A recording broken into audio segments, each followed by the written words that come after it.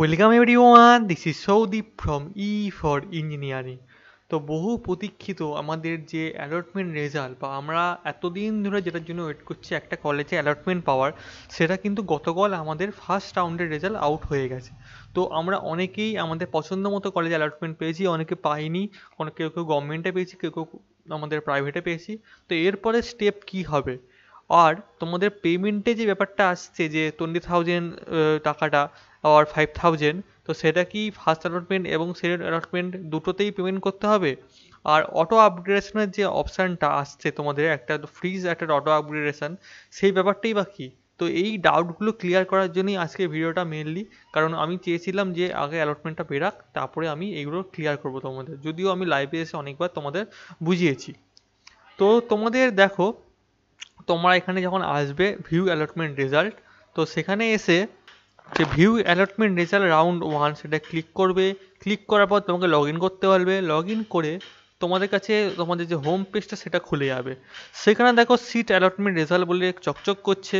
তো তোমরা যারা যারা দেখতে পারোনি এখনও অবধি, এখানে ক্লিক করে হয়তো তোমাকে এখানে হয়তো ইনকমপ্লিট দেখাতে পারে, তো সেটা চিন্তা করো না, একবার রিফ্রেশ করো। রিফ্রেশ করে তোমরা হয়তো এখানে কমপ্লিটেড দেখাবে অথবা ইনকমপ্লিট দেখালেও চাপ নেই।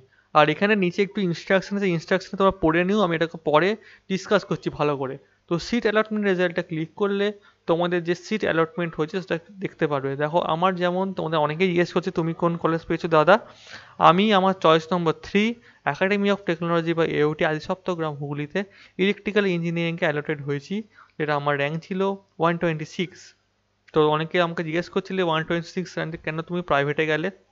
সেটা আমি পরে বলবো, না কালকে লাইভে এসে বলেছি কেন করলাম, বা পরেও আমি একদিন বলবো, সেটা কোনো ব্যাপার না। তো তোমরা যে কলেজে পেয়েছো সেটা এখান থেকে চেক করতে পারবে, এবং তোমাদের চয়েস নম্বরটা তোমরা দেখে নিও কত নম্বর চয়েসে তোমরা পেয়েছো।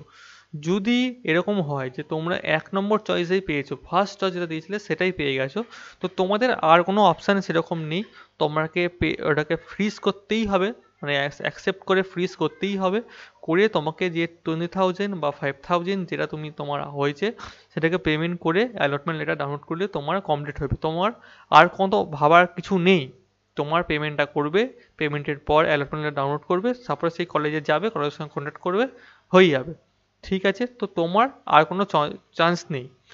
তো যার 1 নম্বর ছাড়া 3 নম্বর, 4 নম্বর, 5 নম্বর চয়েসে হয়েছে, তার কিন্তু আরেকটা চয়েস আছে, সেটা হচ্ছে আপগ্রেডেশনে।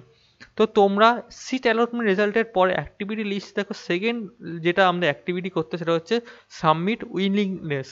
তো আমাদের উইলিংনেস দেখাতে হবে আমরা আপগ্রেড করবো কি করবে না।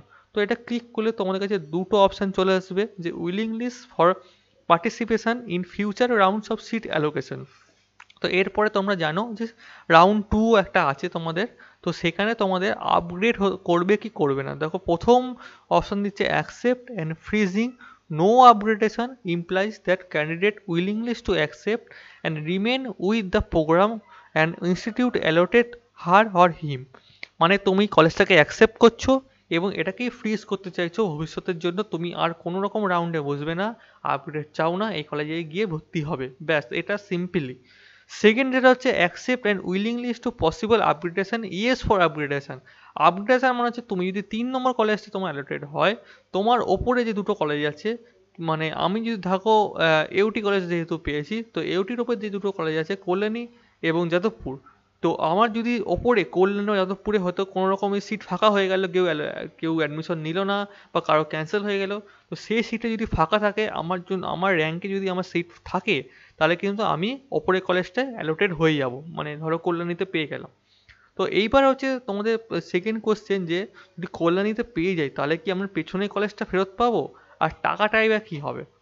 দেখো, এই তোমরা কাউন্সিলের নোটিফিকেশানটা যদি ভালো করে পড়তে, একটু বুঝতে পারতে যে রাউন্ড ওয়ানে তোমাদের কাছে বলেছিলাম যে দুটো অপশন হচ্ছে অ্যাকসেপ্ট অ্যান্ড ফ্রিজ এবং accept with option for possible upgradation, এই দুটো তোমাদের অপশান তোমাদের বলেছিলাম। এবার পেমেন্টের যেটা ব্যাপার হচ্ছে, তোমরা আপগ্রেড করো অর ফ্রিজ করো, তোমাদের দুটো ক্ষেত্রে কিন্তু গভর্নমেন্ট কলেজের জন্য 5,000 এবং তোমাদের প্রাইভেট কলেজের জন্য 20,000 সিট অ্যাকসেপ্টেন্স ফি পেমেন্ট করতেই হবে।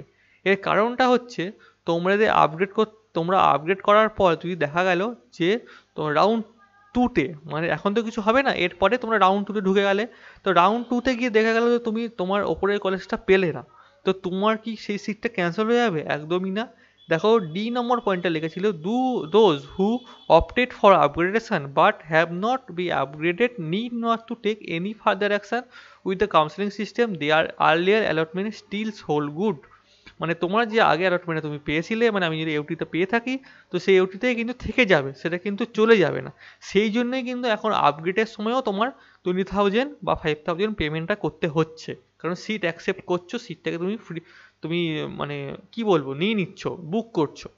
ওকে, তো এটা কিন্তু খুব বড় একটা কনফিউশন তোমাদের মধ্যে, সেটা আমি ক্লিয়ার করলাম যে তোমার সিট কিন্তু যাবে না, হওয়ার হলে তোমার আপগ্রেড হবে, নাহলে ওই কলেজটাই থেকে যাবে। ঠিক আছে। আরেকটা কনফিউশন যেটা বলছো, যদি তোমার যদি ওপরে কলেজটা পাই, কল্যাণীতে পেয়ে গেছি, তোমার মনে হলো নাম কল্যাণীতে যাবো অত দূরে, আবার এউটি হলেই ভালো হতো, তো তখন কি তুমি আবার ফেরত আসতে পারবে? পেছনের কলেজটাকে তুমি কি আবার অ্যালটমেন্ট নিতে পারবে? না। The upgraded candidates must pay. Sorry, it is essential to note that if the allotment is upgraded, the earlier allotment is cancelled and the seat is allotted to other deserving candidate.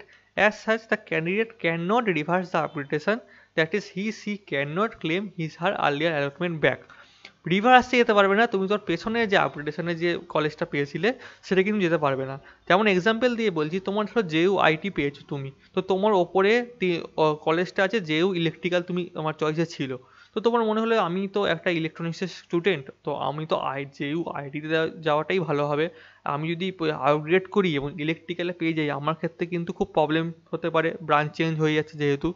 তো তোমার হলে না, আমার branch change করবো না, আমি আমার আইটিতেই থাকবো, তখন কিন্তু তুমি ফ্রিজ করবে, তুমি কিন্তু আপগ্রেড করবে না। যদি আপগ্রেড করো, হতে পারে যে তোমার আপগ্রেড হলো না, ওটাতেই থাকলো সেকেন্ড অ্যালটমেন্টে গিয়ে, কিন্তু যদি আপগ্রেড হয়ে যায় তোমার কিন্তু পেছনের আর জেইউ আইটি পেলে না, তুমি জেইউ ইলেকট্রিক্যালেই তোমাকে অ্যাডমিশন নিতেই হবে। তো এটাই কিন্তু তোমার আপগ্রেডেশনের মেন প্রসেস বা মেন ফান্ডা। সেই জন্য কিন্তু দুটো অপশান দিচ্ছে, তুমি যে অপশানটায় ক্লিক করো, আমি আরেকটা ভিডিও দেবো, সেখানে তুমি পেমেন্টের স্টেপটা দেখাবো, এখনই পেমেন্টটা আমি করছি না বলে আমি তোমাকে দেখাতে পারছি না, পেমেন্টটা যখন করবো সেটা একটা ভিডিও দেবো, তখন তোমরা বুঝতে পারবে যে আমি কি বলতে চাইছি। মানে দুটোই পেমেন্ট, দুটোর ক্ষেত্রে কিন্তু পেমেন্টটা করতে হচ্ছে। হয়তো তুমি যখন ক্লিক করবে তোমার এখানে একটা পপ আপ আসবে, পাসওয়ার্ডটা দিতে হবে, পাসওয়ার্ডের পরে ওকে করলে তোমার হয়ে যাবে। এবং সব ক্ষেত্রে তুমি ফ্রিজ করো বা আপগ্রেড করো, তুমি অ্যালটমেন্ট লেটার কিন্তু তুমি ডাউনলোড করতে পারবে, তো সেটা কিন্তু ঠিকঠাক করে রেখে দিও।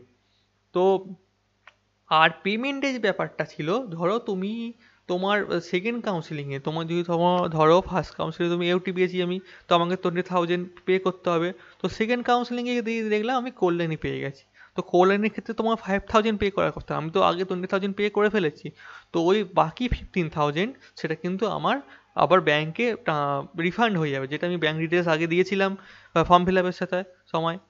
তো আরেকটা তার উল্টোও হবে, যদি তুমি আগে 5,000 পে করে থাকো, তোমার আপগ্রেডের পর 20,000-এর মানে কোনো প্রাইভেট কলেজ হয়, তোমাকে কিন্তু এক্সট্রা 15,000 পেমেন্ট করতে হবে, সেটা কিন্তু এই সি নম্বর পয়েন্টে ভালো করে বলা ছিল। ওকে, তো পেমেন্টের ব্যাপারটাও তোমাদের ক্লিয়ার করে দিলাম। তো সেই সব দেখে শুনেই তোমরা কিন্তু ফ্রিজ করো অথবা আপগ্রেড করো, অনেকগুলো পয়েন্ট বললাম, এগুলো কিন্তু খুব ইম্পর্টেন্ট পয়েন্ট।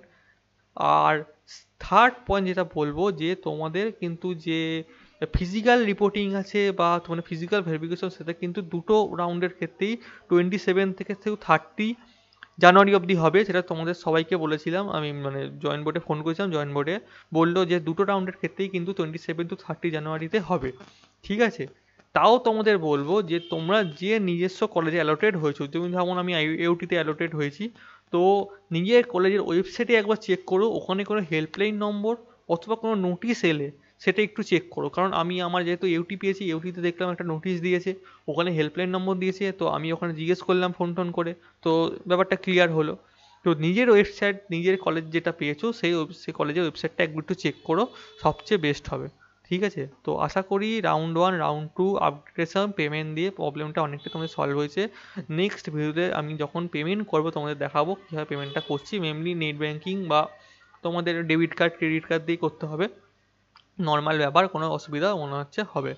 তো আজকের ভিডিওটা এইটুকুই ছিল, আরও কিছু জানার থাকলে, আরও কিছু তোমার প্রবলেম মানে কনফিউশন থাকলে কমেন্ট করতে পারো। আর ভেবে চিন্তে কিছু করো, হুড়ুহুড়ি করে করো না। তোমাদের 19 তারিখ 6টা PM 6 PM অবধি টাইম আছে, তো তার মধ্যে কিন্তু করে ফেলো। যদি না করো তাহলে তোমার এই সিটটা কিন্তু ক্যান্সেল হয়ে যাবে এবং সেকেন্ড রাউন্ডে গিয়ে তুমি আর কোনো আপগ্রেড বা কিছুই করতে পারবে না, তোমার ওই সিটটা অন্য কেউ পেয়ে যাবে। ঠিক আছে? আর যারা আপনি এখনো কলেজ অ্যালটেড হওনি, তারা একটু ওয়েট করে যাও। তাদেরও যদি সেকেন্ড রাউন্ডে কোনো কলেজ পাও, তাহলে কিন্তু অ্যালটমেন্ট পেয়ে যাবে এবং সেম প্রসেস ফলো করা হবে। তো আজকের ভিডিওটা এইটুকুই ছিল। আরও কোনো কনফিউশন থাকলে আমার টেলিগ্রাম গ্রুপে জয়েন হয়ে যেতে পারো, আমার ফেসবুক পেজে লাইক করতে পারো, তারপরে আমার কমেন্টও জানাতে পারো এবং চ্যানেলটাকে শেয়ার এবং সাবস্ক্রাইব করো। তো thank you everyone, have a nice day.